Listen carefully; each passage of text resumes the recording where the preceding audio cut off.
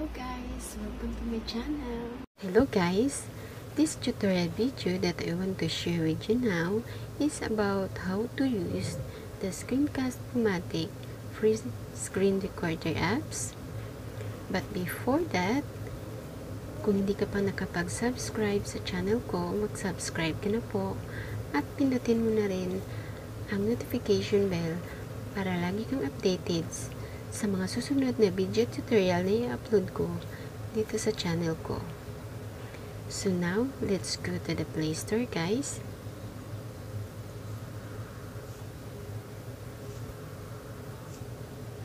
So we have to type Screencast-o-matic. Ayan na po siya. Install po natin.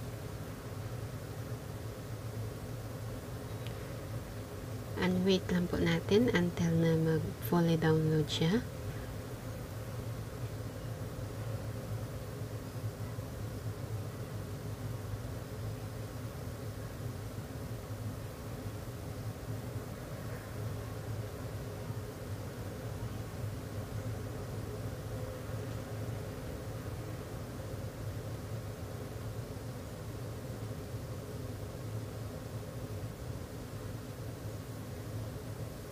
Ayan, naka-open na po. So, click po natin open. Ayan. So, pindot nyo lang po ang allow overlay controls, itong orange. Then, allow display over other apps. Kailangan naka-blue siya. On nyo po.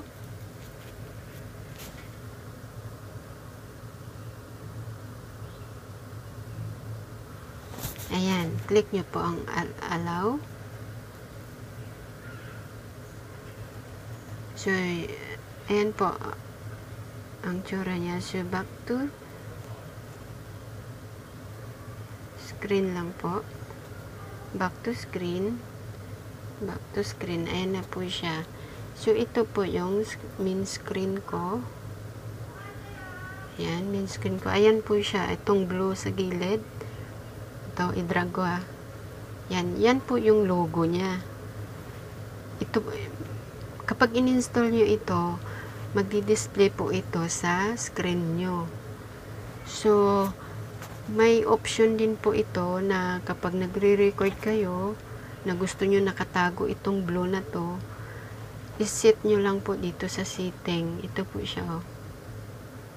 Kung ayaw nyo po na nakadisplay siya sa home screen nyo, pindot nyo po dito sa setting, tapos click nyo po itong hide controls while recording. Yan po gawin nyo. I-click nyo lang po yan ang hide controls while recording kung gusto nyo nakatago siya. Maganda yan na gawin nyo kung naka-charge yung cellphone nyo na iiwanan nyo. Yan.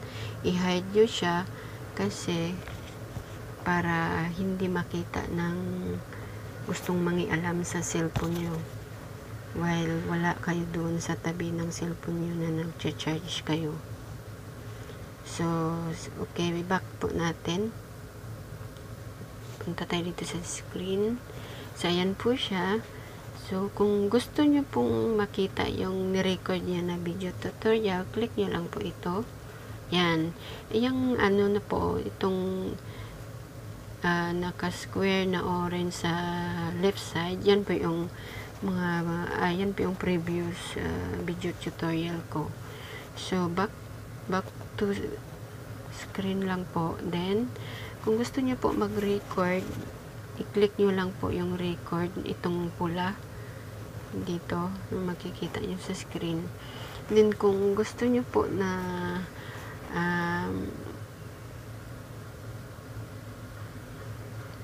hindi siya hindi kayo re-record o gusto nyo tanggalin tong logo na to na para hindi sagabal sa main screen nyo, click nyo lang po itong blue kasi may X dyan sa gitna. So, hindi na po yan tapos i-drag nyo po papunta doon sa X na yan. So, mawawala na po siya. Pero kung gusto nyo naman po na naka-display, hanapin nyo lang po siya sa nyo. So, sa screen apps nyo, ito, click nyo po siya. Ayan, tapos pwede na po kayo mag-record ulit. Allow, click nyo lang po yung allow, tapos don't show again, then start now. Yan po gawin nyo. Yan po siya, mag-start na po siya. Hindi siya gagana ngayon kasi gumagamit ako ng ibang tutorial screen recorder. Ito po yung gamit ko ngayon. So, yan, basta i-click nyo lang po ang start. Mag-umpisa na po yan siya. Pag-count niya ng 1, 2, 3, start na po yun after. So, yan lang po guys. So, sana nakatulong itong video ko sa inyo. So, kung nakatulong ito sa inyo, huwag niyo pong kalimutan mag-subscribe sa channel ko at pindot niyo na rin po ang notification bell para lagi pa po kayong updated sa mga susunod na video na upload ko dito sa channel ko. Maraming salamat po and God bless us all.